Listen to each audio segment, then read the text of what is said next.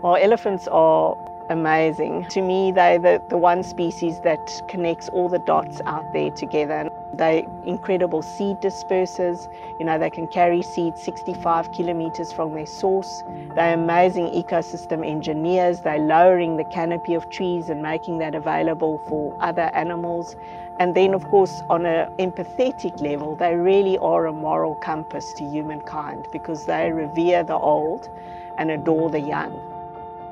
Elephants Alive started a quarter of a century ago with my mother, and so we decided for fun to start drawing elephant ear patterns, and that's just never stopped. The ID study and the tracking study are two of the oldest projects that we've been running. So many people in South Africa don't get exposed to elephants. And here's Ronnie that got exposed to elephants, and he's got this photographic memory, so he can recognize over 1,000 individuals based on these ear patterns. One thing that my grandmother taught me is just that in life you never know where you can go, but always use every opportunity you get because you may not know where it can lead you.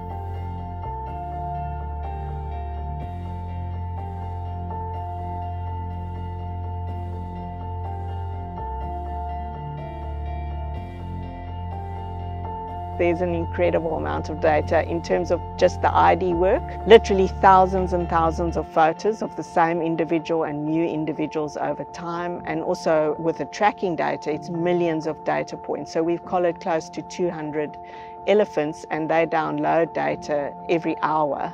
So when we're in the field and we need to take high quality photos, we need reliable equipment, and there's a lot of dust, there's a lot of heat. It's just amazing for Ronnie to be able to use the rugged computer and actually start IDing elephants in the field, and then it's coming back and processing those photos. So, I mean, on a good day, you can easily take 800 photos. And then this is where the technology comes in. You need to be able to recall, have you sighted that animal before or not? We are an NGO, so everything that we do is totally dependent on goodwill.